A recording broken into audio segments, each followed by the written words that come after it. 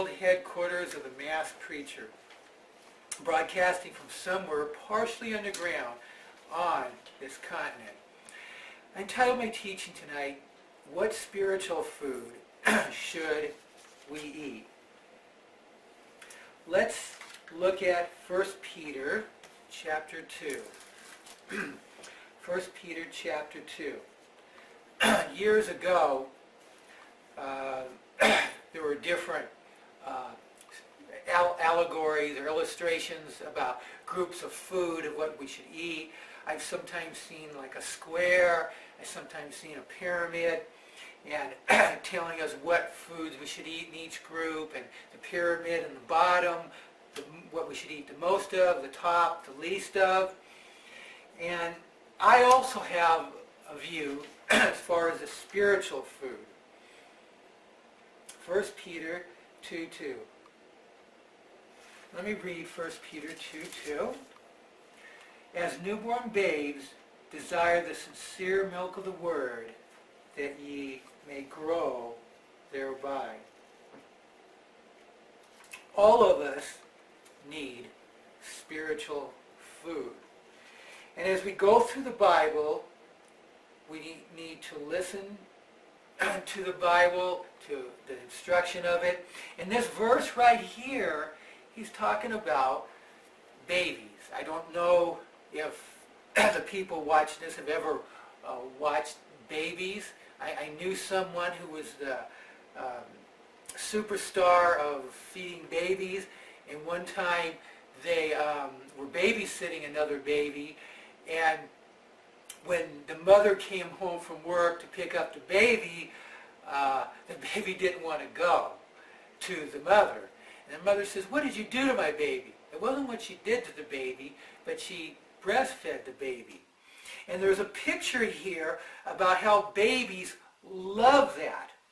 And this is the illustration here of this desire that we should have for the Bible, that we're spiritual babies. And as we read this word, and it's just like we can't get enough of it. And this is a beautiful picture here of something that's been going on thousands of years, of babies being fed by their mothers.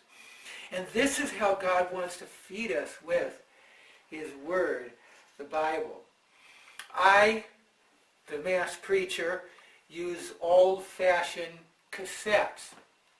I've been using it for years. I may go through the Bible 2 or 3 times a year. I'm working at home. I'm at my headquarters, working on my files in my office. I'll just flip in and I'll just go through the Bible, and I'm getting the Word of God in me. And another thing is something called Bible portraits that you can do. I know someone, he takes books in the Bible and he blows it up in a photograph, and he puts it all, like one book, in like a frame. And you could see the context. You read the whole thing all like in one view. And it's a fascinating way to read the Bible. Memory verses. You can take a card and you could write a verse on one side, the location on the other, and you memorize that, and then you go to another one. And when you get that memorized, and then every day you review what you've already done, and you begin to build up a list, 10, 20, 30, 40, 50, 60 verses.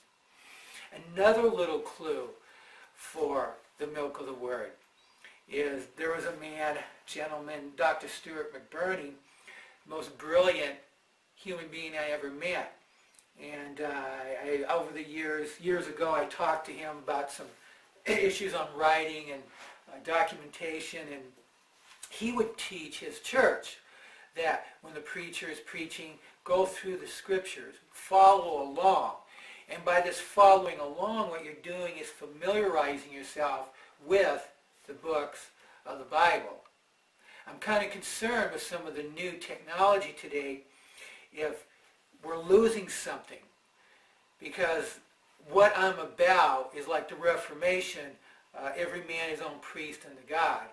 I'm about personal responsibility about every single person who is watching this, that you will take responsibility for understanding the Bible yourself. I know people, they spend a lot of money on a lot of things, but to buy a commentary for $50, yeah, I don't got the money. And it concerns me. And the online stuff, are we losing something of flipping back through the books and familiarizing us as this machine is doing it? I mean, I don't know. But you're responsible to make decisions so that you correctly understand this book. And that's where your desire and your heart is. So my food, spiritual food grouping, if you will, is a chart. And this chart here is what we should have the most of. And the first block, if you will, there's 3 blocks, and the top block is, and you might get a pen and paper and put this on pause and write this down. This is what we need to know the last of. And that might not be the most appropriate way to say it. I'm not saying don't read this. I'm saying I have a problem going through the book, the Bible in a year in one of these programs and spending the same amount of time on Leviticus 10 as you do on Romans 8, chapter 8. I have a real hard time spending the same amount of time there. So I go through my studies, audio, through tape, and then when there's selected books, I read, just read slowly and to analyze it. Okay, this top block, Genesis chapter 12 through chapter 50, Exodus through Esther, Ecclesiastes to Malachi.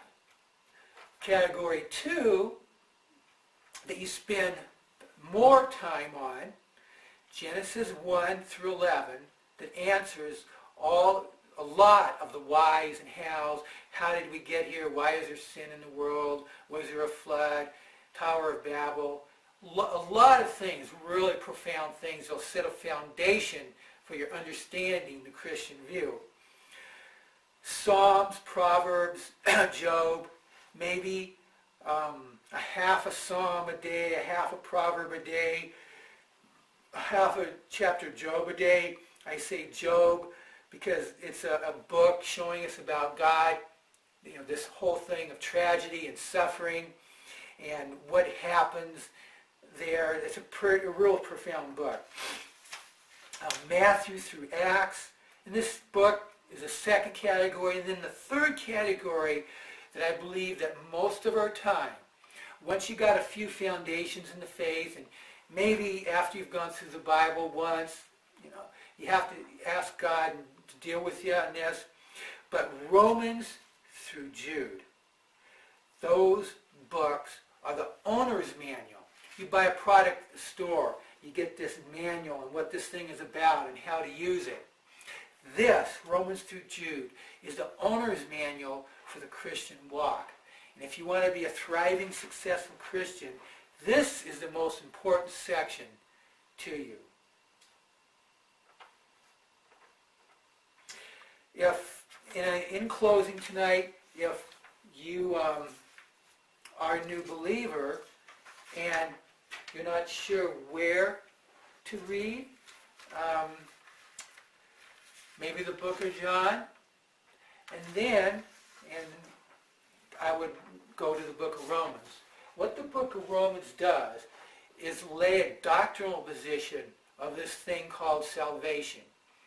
It talks about people who are religious, and it talks about people who are not religious, and how they're all in the same boat. And it's a very profound book. Another idea is to color code your Bible. You can take markers, and like if there's a verse on salvation, color it. If it's another topic, and you can go through, and you used to be able to buy Bibles that were coded like that, and like healing, like salvation, and you could at a glance flip through and turn to that verse. And in closing tonight, I encourage you to be like newborn babes, like that baby that's with the mother and is feeding and is just, man, it is just all great.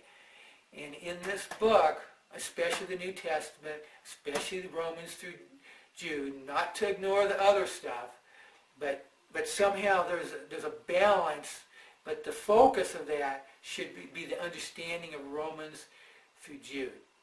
And whatever you decide, if you decide, no, I'm going to go through the year program, but you're responsible before God to have some sort of program.